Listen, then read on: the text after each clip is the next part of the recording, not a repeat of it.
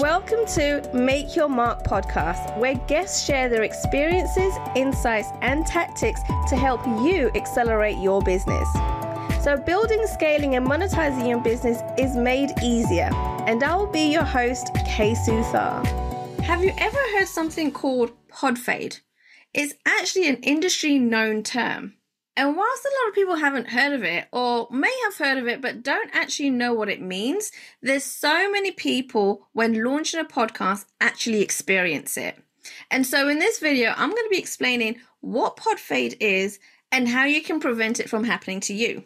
And so the term Podfade actually means when you're launching your own podcast and you create content and you have it released, say, every single week, once a week, and you may have one going out 2, 3, 4, and then eventually you kind of decide that this isn't working or it's taking too much of your time, or you'll just feel like you're in this hamster wheel and all you're doing is editing, doing content, putting it out there, and you're just going round and round in circles and you're probably not seeing results that you want. And it's taking so much of your time. And so after you've had a few episodes out, you decided, you know what, this isn't worth your time or energy. And there's actually a lot more involved in podcasting than you thought. Or you're just not too sure on how to organize yourself, right? On what things should take priority and how to do the planning. And what I'm going to do next is give you some tips and tricks and as to how you can prevent yourself from going into Podfade. So first of all, I would always suggest, especially if you're new to podcasting and you don't have a team and you're doing it all solo, I will suggest you actually block recording episodes. Now, regardless of whether you're doing solo episodes yourself or you're bringing guests along, or you might even have a mixture, right? Always do block recordings. Pre-record all of your episodes prior to it being released. This is the easiest way in the beginning to get your podcasting journey going. And I know there's a lot of podcasts out there that do live stream, right? And you're probably thinking this is an awesome way to have a podcast, have it live stream on all these different platforms where you see your audience live on screen interacting with you. And it's great if you have a team and you're committed to showing up live every single week on that same day at the same time. Okay, if you can guarantee you can do that, then go ahead, do the live stream. But most of you probably can't guarantee that because life is life and things happen. So if you're not able to show up live one week, you can have someone from your team member actually do it. Or you might even have a co-host. And if that's the case, then you can totally bounce off each other and help each other out on weeks that you can't actually show up. But again, if you're doing this solo on your own and you don't have a team and you don't have a co-host, the best way to ensure that you stay consistent with all the content and value every single week is to make sure that you pre-record all of your episodes ahead of time. And so once you decide that you're going to pre-record, it's just a matter of doing a little bit more planning as to what content you actually want to share with everybody and if you want to bring a guest along or not. And in fact, having a mixture of solo episodes and guests can actually help you out because you can totally book a load of guests in your calendar to record these episodes and then have a few that you do solo going out as well. And so what I tend to do is I look at my calendar for a year and see where I'm going away, any celebrations. And so if you've got anything like that, family vacations coming up, and you know it's going to be a couple of months down the line, you want to make sure that you record and make it all automated to the point where it actually releases on the day and time you want it to, even though you're on holiday, even though you are with family or that you're on the beach with a margarita in your hand. It doesn't matter. Once you pre-recorded it and you then schedule it to go out on a certain time and day, then it doesn't matter where you are. But if you're live recording, it's very difficult to do that. And so it does mean doing a little bit of planning ahead of time. And so once you know the dates that you're going to be away, right, you want to then think about, all right, I may need to do enough episodes recorded for the next 3 months. Okay. Now, the more you have in the bag, the better it's going to be for you. And honestly, I've got enough episodes to last me the next 8 months. So I don't have to worry about it. And it's just on auto. I know which episodes are going out on which weeks. And know that I don't need to worry about it because all the editing would have been done, or the assets to promote, and we will be talking about that in the next episode.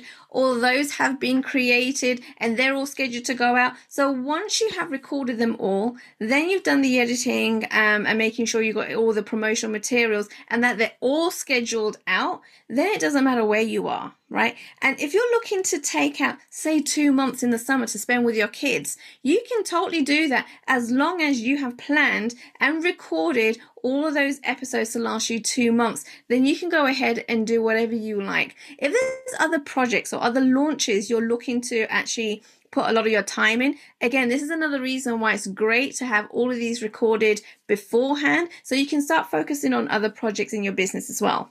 You also want to ensure that you enjoy podcasting, that you're enjoying giving the information, the value on these episodes yourself, that you actually enjoy having guests on your show. If you don't enjoy doing podcasting, right, that's the only reason, right, I would say stop doing podcasting, right? Stop releasing episodes if you no longer enjoy it anymore. But before you do that, I want you to think about why you're not enjoying it. Is it because it's taking too much time out? Is it because you're not making any money? You don't know how to monetize? And if you knew how to do those things, would you enjoy it a lot more? Guarantee you would. If you're making money from your podcast, you absolutely would continue doing your podcast and producing episodes every single week. Now, if there's gaps in your podcasting journey and you're not actually seeing the results that you thought you would see, then again, it means that you need some education, you need some coaching, right? And that's where we come in. Like, feel free to reach out to us and go to makeyourmarkagency.com. You can totally book a call there. If you feel like there's anything that you're missing and that you know that you can make money and you can get a bigger reach, but if it's not happening for you, this is where you need to actually start investing in your education. You also want to make sure you understand the reason why you started a podcast, and that it's not just because everybody else is doing that you decide to jump in as well. Because the reason why you started a podcast is going to affect the way you actually strategically plan your entire podcast and episodes, okay? And so what I mean by that is if you decide to start a podcast because you want to network, and honestly, that's why I decided to start my podcast right at the beginning stages 3 years ago, is because we were in the pandemic and I just wanted to speak with people and meet people all over the world. I didn't want to stop networking. And that's why I decided that I was going to create a podcast where I have guests coming on every single week talking about specific topics. Now, if that's what you want to do and you want to build your network, then absolutely have guests coming on every single week. However, if you want to launch your podcast because you want to bring in leads and convert them into sales, then that's going to be a very different approach. And most of the time you want to be doing solo episodes. So really take a think about as to why you want to start your podcast, because that's also going to be the motivator for you to keep going and prevent yourself from going through Podfade. I would love to hear from all of you guys to see where you're at in your podcasting journey. If you have actually experienced Podfade and not even realized that you're going through it.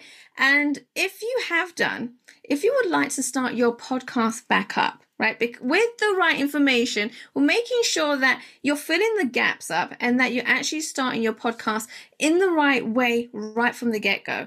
If you are interested in learning more about podcasting, no matter where you are, whether you're in your beginning stages or if you want to scale your podcast, then ensure that you do reach out, because I'm here to help every single one of you. And I want to make sure that you succeed in your podcasting journey, because there is so much you're missing on the table by not podcasting. And I urge every single one of you to start a podcast, because once it is done in the right way, it can completely change your business. And I look forward to hearing your comments and learning where you're at in your podcasting journey. And I will see you in next week's episode. Thanks for listening to Make Your Mark podcast at www.makeyourmarkpodcast.com. Make sure you hit that subscribe button so you get this and every other episode that comes out. We have lots of great stuff coming, so make sure you hit subscribe so you don't miss it. And thank you in advance for all the reviews and comments. I appreciate it so much, and I look forward to serving you in next week's episode.